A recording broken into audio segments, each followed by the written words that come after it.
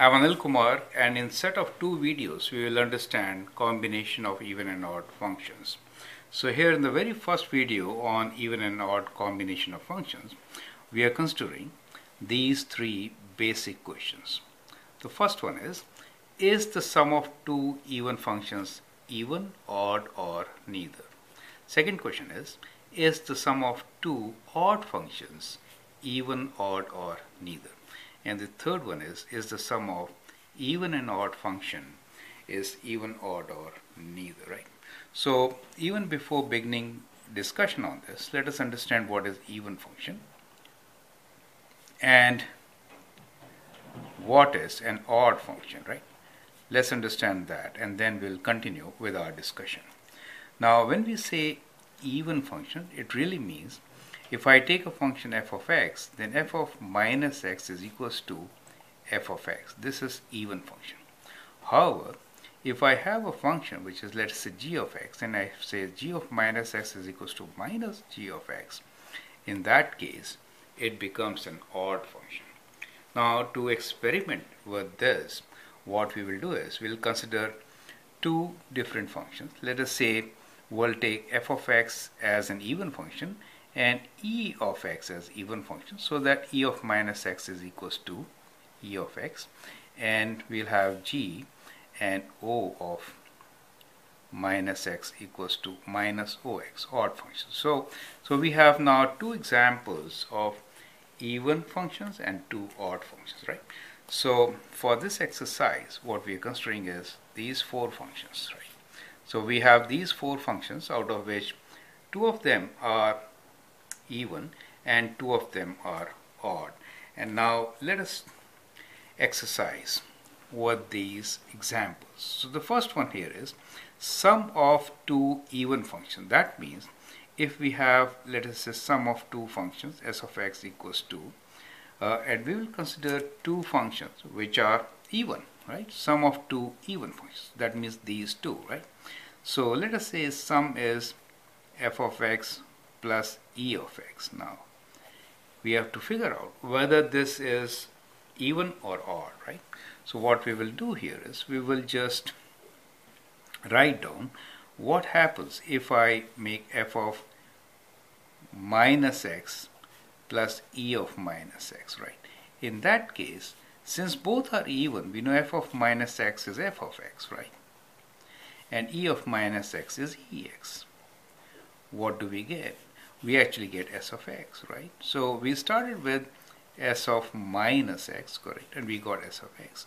Therefore, it is even. Is it okay? So we know it is even. And therefore, we can conclude that if we do sum of even functions, then we always get even function. Now let us do the same exercise with two odd functions. So this time we'll consider sum of two odd functions, and these two functions for us are g of x and o of x, right? O of x. Now we'll see whether we again get, what do we get? We get odd or even. So when we add these two functions, let's see what do we get for s of minus x, which is g of minus x plus o of minus x. Now we know g of minus x is minus g of x, and o of minus x is minus o of x, right? So what we can do is we can take minus outside, so we get g of x plus o of x, which is same as minus of s of x. So since s of minus x is minus of s of x, we can conclude that this is odd, right? So that combination will always give us odd function. Now let's check with the third combination, which in our case is one even and one odd, right? So let us say s of x, we are doing sum of two functions. One of them is even, right?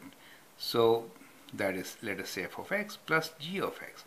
G of x for us is odd. In that case, we have to see what is s of minus x. So if I could write this as f of minus x plus g of minus x. Since f of x is even, we could write this as f of x and g of x is odd, so we get minus g of x. Now this is neither f of x plus g of x, nor it is negative of that, and therefore in this particular case we get neither as our result, right? And therefore we can conclude that if we have even and odd combination, then the function is neither, right?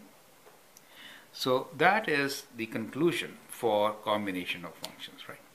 As you know, if I give you a polynomial function as an exercise, let's say h of x equals to x cubed plus x, then you know since both are odd, it should be an odd function, right? On the other hand, if I say p of x equals to x squared plus 2, here both are even functions, right? And therefore, we have this combination as even. On the other hand, if I give you a function as m of x is equals to 2x plus 1, this is neither, right? So that is how also you can figure out what kind of combinations give you what kind of results.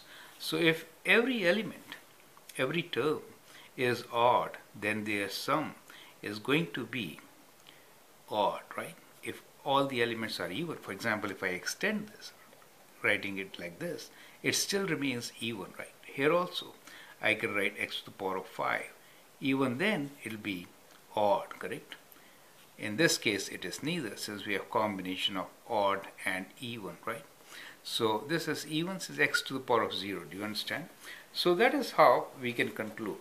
So in short, if we are considering sum of two functions, and if both are even, then their sum is even. If both are odd, then their sum is odd. If one is even and one is odd, then they are neither. So that is what we conclude. In the next video, we will see what happens when when we are looking into product of functions. I hope that helps. Thank you.